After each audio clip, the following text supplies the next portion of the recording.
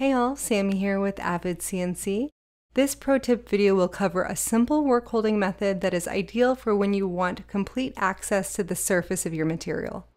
I need a way to hold the workpiece to the bed without clamps or fasteners that might be hit by the machine. A biscuit joiner has a rotating blade that cuts a rounded slot, typically meant for a biscuit, to align boards during a glue up. I'll use a biscuit joiner to cut some slots in the end or a side grain. The location of the slot depends on where we need to route. To be sure, check your CAD and CAM for safe locations.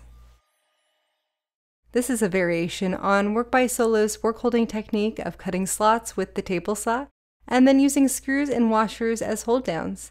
There's a video on this technique linked below. Washers are great because most of us have them in the hardware drawer. They work especially well when the slot is closer to the bottom surface of the material. It can apply more of a downward pressure on the slot.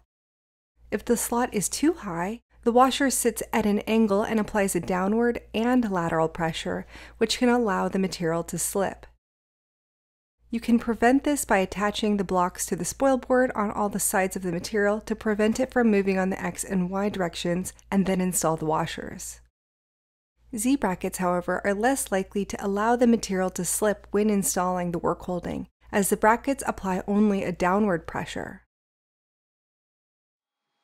Alright, so I'll make sure that my material is relatively square to the machine and then use screws and Z-brackets slotted into the biscuit slots to hold the material down.